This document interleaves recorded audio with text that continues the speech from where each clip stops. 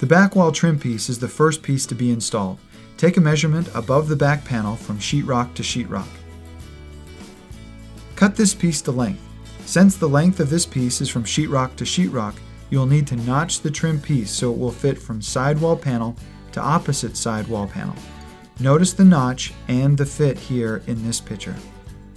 Apply adhesive to the back of this trim piece, being careful not to get adhesive too close to the bottom lip.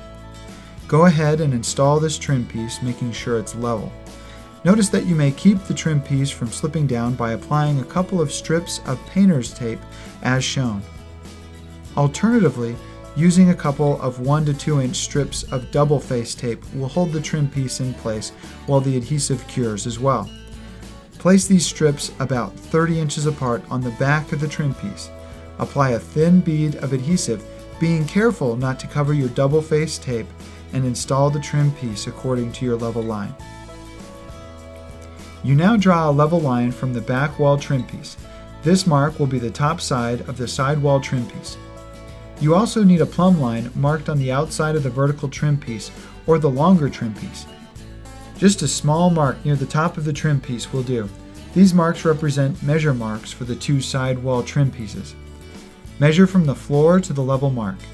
This is the measurement for your vertical side trim piece. Measure the distance from the back wall trim piece to the plumb line mark. This is the measurement for the shorter top horizontal trim piece. Dry fit, then apply adhesive and install. This is the finished look with the Royale tub kit.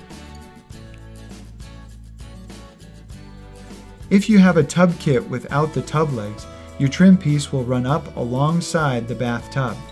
Generally, bathtubs have a slight curved top, so your project will look much better if you can scribe and round your trim piece to fit the contour of the tub.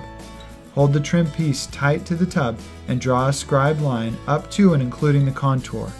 Now position this finished piece against the tub and plumb it. To avoid a hollow area, use a scrap piece of the panel to fill in the void. Glue the scrap piece of the panel to the wall.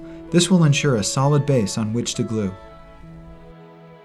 Dry fit and make sure the contour fits nicely to the tub. Plumb and mark your trim and proceed with the install as shown before.